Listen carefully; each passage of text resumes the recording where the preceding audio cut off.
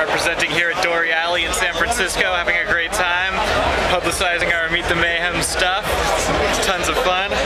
We're representing the nerds fuck. I just found this awesome booth you see behind me.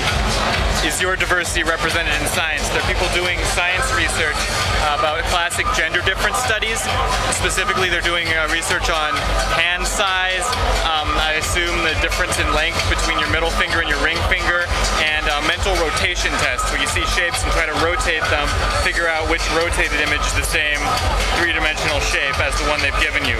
And these are some of the studies, a few studies that have shown strong gender disparities between men and women, but all of them have been conducted so far with strong gender binary assumptions. And they're trying to redo a lot of that work, acknowledging that gender is much more complicated than that. It's really important for science.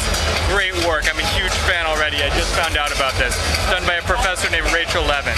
It's pretty crazy out here. We got huge crowds, people hitting each other in the streets, all sorts of crazy stuff going on. Hope everybody gets a chance to see this at some point in their life.